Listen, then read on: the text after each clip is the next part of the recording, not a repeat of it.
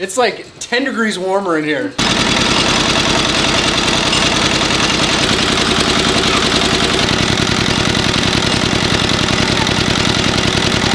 I want to make it perfect. I want to make my first pan de coco perfect. Margarine.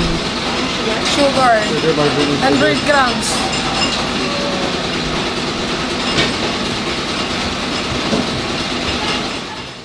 Oh my god. The size of these things, that kind of... These are 5 pesos too? Back to the bakery. Back to the bakery we go.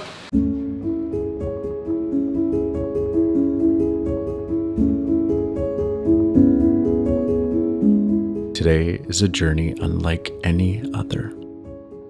I should say a food trip. Our first stop is here on the south side of the 4th largest lake in the Philippines, Lake Mainit. In the municipality of Jabonga, Agusan Del Norte, this restaurant is famous for its freshwater eel. Welcome to Bueno Cucina.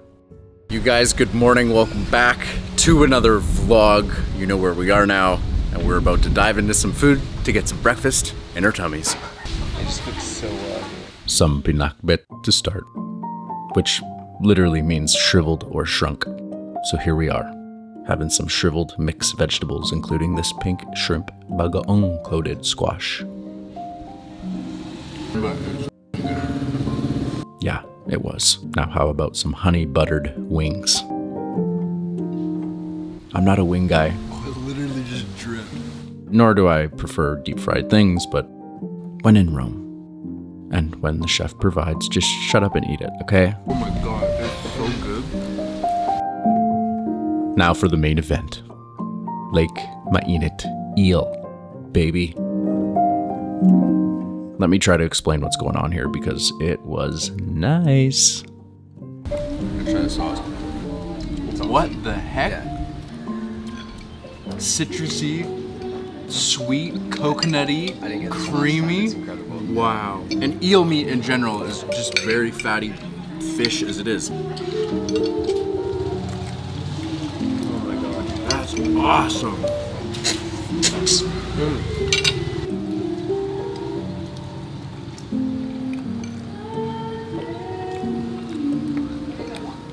Oh my god, dude. Eel is truly one of my most favorite fish. And it's just so thick, the texture. It's like ninja moves. Whoa. Yeah. This is today's chef, Harold. Nice to meet you, man. Thank you for having us here. Food is phenomenal. Tastes good. It's so good. There's so many different flavor notes in there, but like the citrus and the coconut milk and man, it's awesome. And I know why you want us to. Vinaigrette is sweet. Okay. Mango vinaigrette. Oh, you mean mango vinaigrette? Okay. Shout out to my guy Harold. I will be back, brother. But we gotta hit the road, Jack. Back to a place where we just recently were.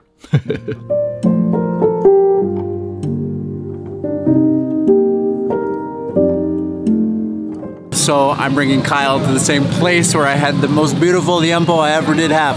Oh, you gotta, Bret, Port side. you gotta pay for yours. I know, I gotta pay for mine now. Anyways.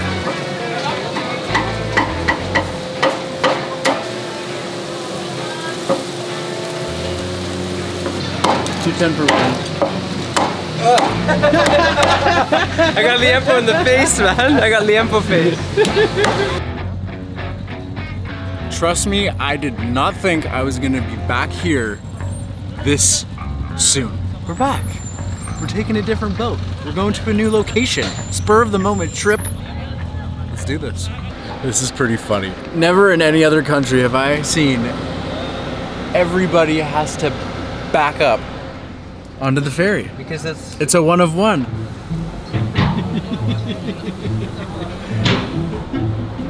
Do you want some pork? I'll eat some pork. I'll eat some meat. I just want to see your reaction to this pork. It looks very tender. It's flaky. Flaky pork. Right there. Flaky pork. Flaky, juicy. Oh yeah, that's super good. I don't even need sauce. Why No, would you? I know. No. Oh my gosh. Yeah, It's actually pretty good, right? it's amazing. Right? This is so good.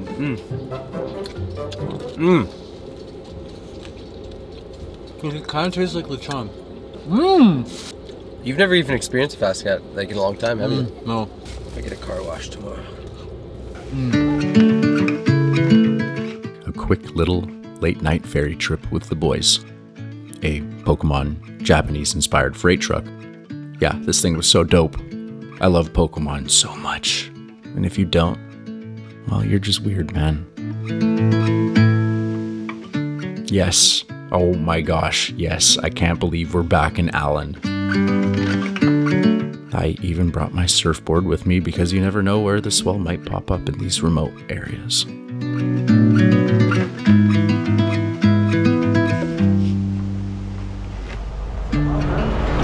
This is so dope, Capul Express.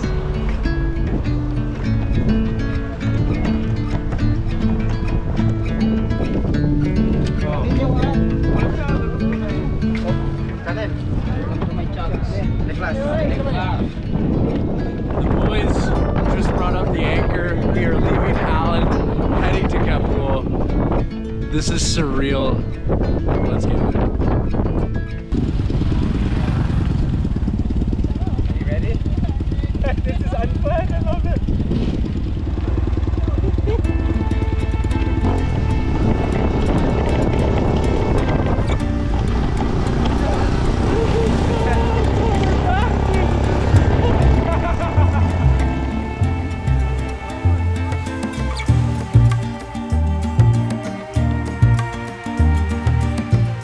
The last time you would have seen this badass bike was Fighter Boys Season 2. The crazy thing was, it's the same driver that picked us all up the last time we were here. 4 years ago. I know. My guy's got a sixth sense.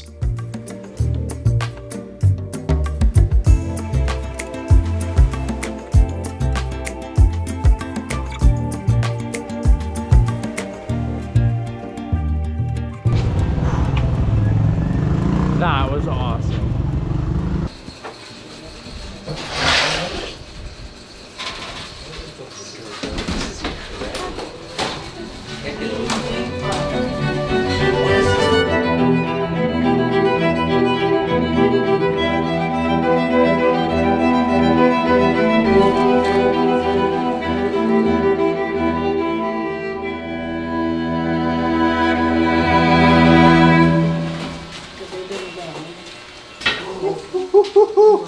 It's like 10 degrees warmer in here.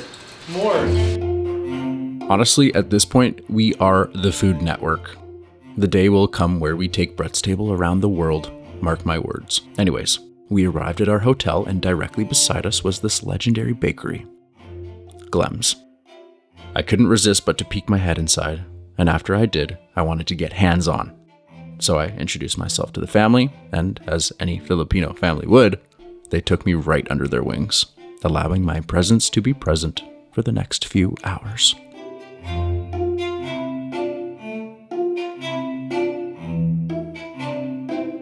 So what's the story again with your name? It's your siblings. Yes. So- my father, Heronjo, Leo, my brother, eldest sister, Merly, my mother. And you're a combination of them all. My name, Glem. Glam, that's amazing. That's the result. Oh, that's awesome. All right. Now you know. Let's get this bread. Actually, wait, listen to this machine.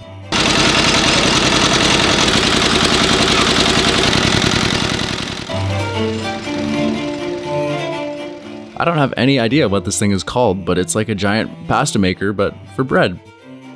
Dangerous AF. No, thank you. I did not attempt. Check out their collection of bread. They make Willy Wonka's factory here at Glems look like nothing. It's hot in here. Everybody's sweating. Look, I got a Mrs. Pai Pai cooling me down. I'm starting to sweat. Cool. This is incredible. Like, I love you doing everything by hand. Oh my gosh. Beauty, man. Look at this pizza. Oh my gosh. Dude, this is so cool. Let's make some pan de coco. I know you guys know this already, but we're gonna do it again because this is the first step of making the filling for the pan de coco. No way.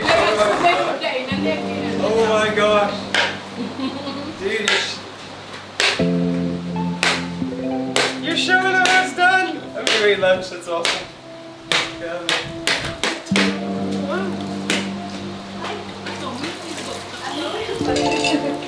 Like a pro, huh? So look at that. What do you do with the water? Can I drink it? Yeah. A lot of people in the Philippines, you guys don't drink it. How come? I guess it's just such a normal thing. Like, I don't know, for me, coming from Canada, like coconut juice is so hard to find, especially, thank you, salamat, when it's this fresh. And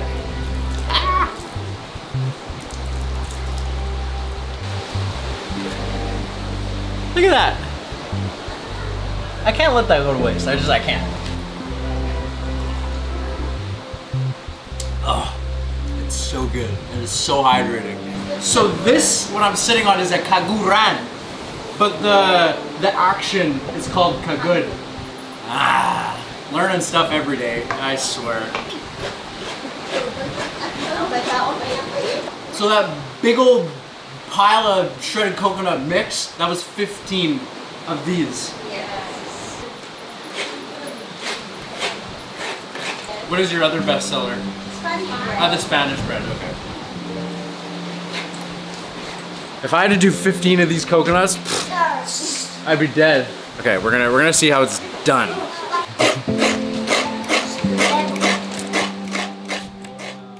A true work of art.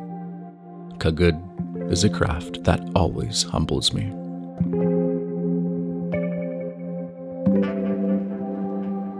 I always thought too that you really want to get every bit of the inside of the coconuts, but I think that also allows a bit of the shell in it if you really clean it out. So this is like perfect.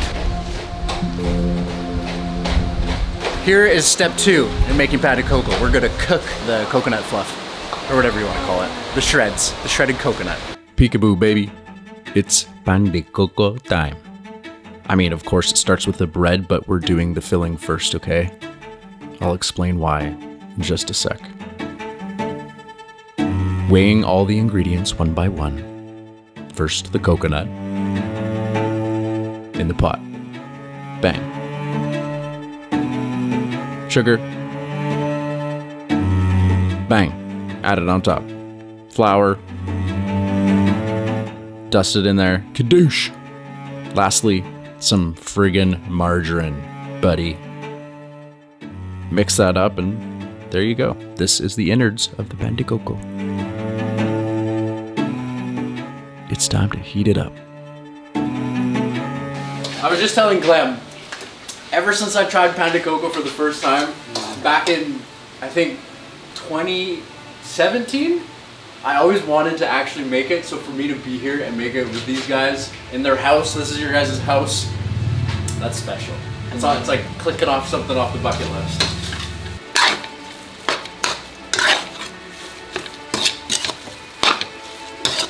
We're just half cooking it, because obviously it's got to go in the oven afterwards, so we don't want to cook it entirely through. Half cook, and then in the oven.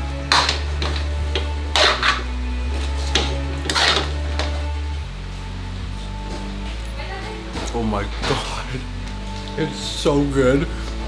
It tastes like just like raw cookie dough almost. Mmm. I have to get a little bit more.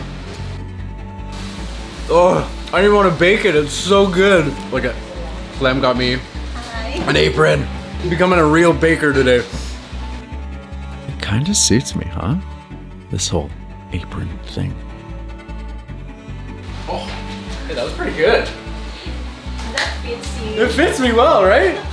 This is awesome. Okay. So the next step is to fill the bread. Back to the bakery. Back to the bakery we go. Back to the bakery, where all the magic happens.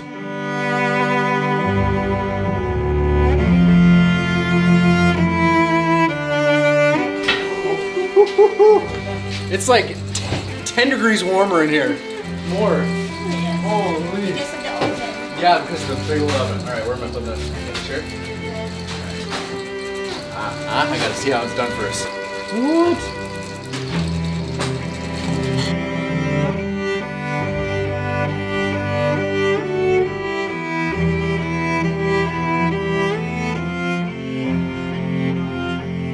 could barely keep up with this guy. He was moving so swiftly. Damn. Scooping that coconut, filling up like it's nothing. Slapping it together. I mean, come on. How beautiful is that? I didn't get up early enough today to see how the bread was made, but just simple ingredients, right? Lard, yeast, bread improver, just, you know, classic bread stuff. Okay, so like this, make it like flat, like a pancake kind of.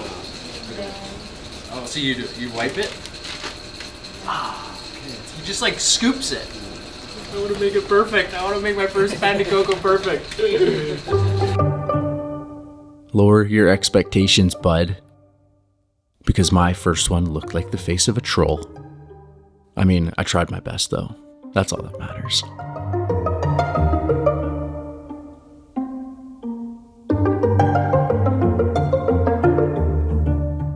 Something that looks so simple has taken years to perfect, so respect to Otoy here. He's making this look so effortless. It feels so good too. Feels like Play-Doh or something.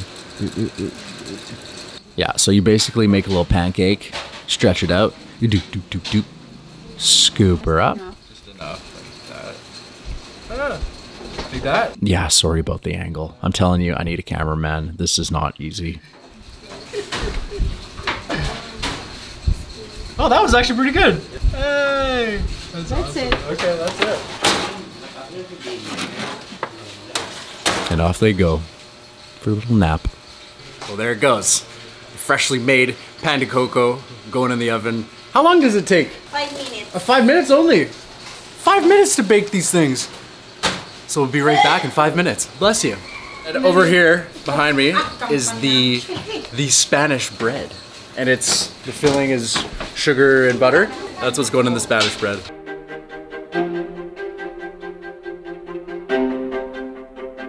Look at this. Rolling it up like a little doobie. Smoking a pancake. How you doing? I think both of these are Spanish breads, just different pre-rolled sizes. I could be wrong.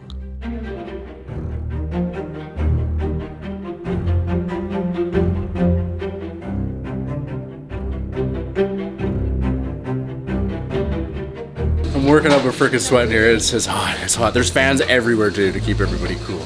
No bread goes to waste, as you can see here, on top of this flaming hot iron oven. Is this iron? Yeah. Ah, it's iron. I know my metals, apparently. Everything here, it's getting toasted up. Toasted and roasted. Batted and ratted. The fluff is the stuff that the bready bombs get a bath in before they hit the oven. Enjoy, my friends. That's okay. And this is the Spanish bread that they just made, fresh out of the oven.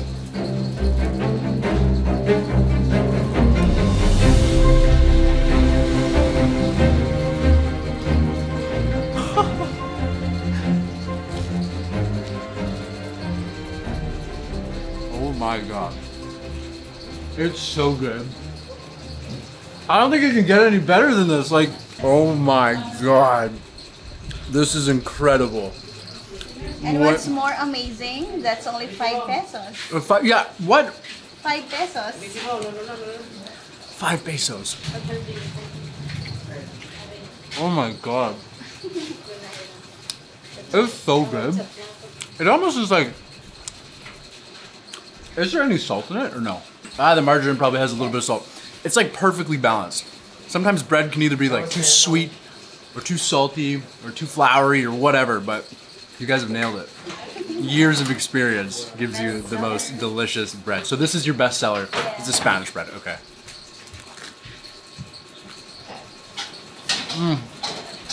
I get why.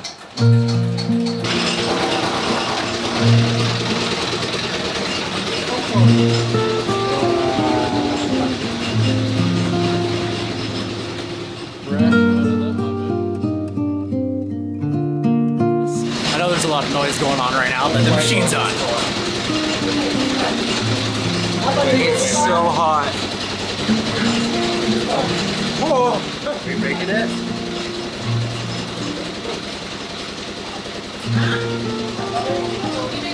Look at it! Oh man, steaming. Woo!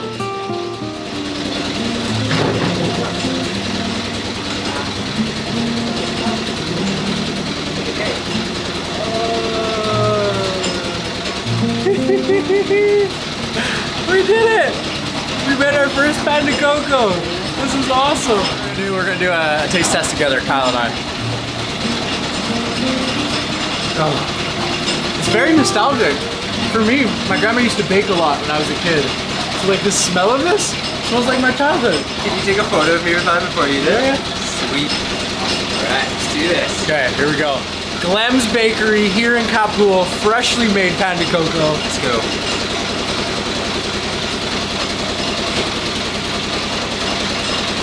So much substance to it.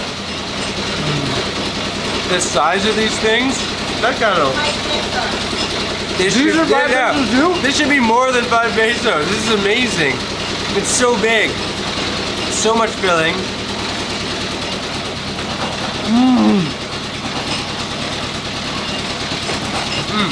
No, it's quite hot. That is good. You know what I love? Anything coconut, even when mixed with other stuff, it's not super sweet. No. It's like comforting. It's just like a relaxing wave of sweetness. So good. I want to dip it in like sequate or like... It's perfect. There's like a little crust exterior on the outside. A little bit of crisp to it. Your teeth just sink into like the underlayer of the exterior, and then you go into the coconut mixture with the butter and the sugar and flour, and it just, I mean, it is home baked. We're in their house. You can taste the love. This is fantastic. Oh my god. Oh. Adding more mix to the mix. So good. Oh, we got waters. Oh my god, you guys are so amazing. Thank you so much. I'm not just saying this because these guys are here right now. This is the best pan de coco I've had in the Philippines in my life. And the love and the energy in this building that creates this type of product.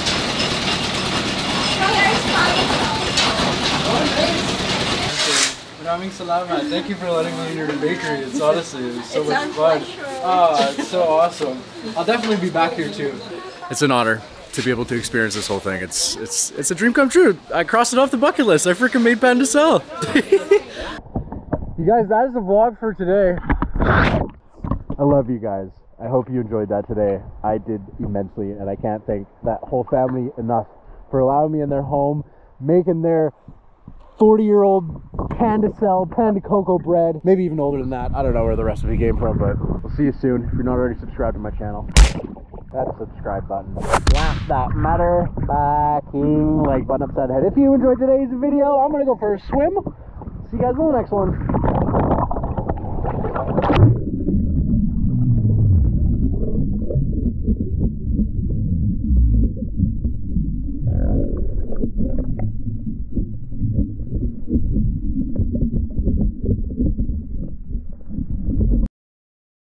It's okay if I take a video inside? It's so cool.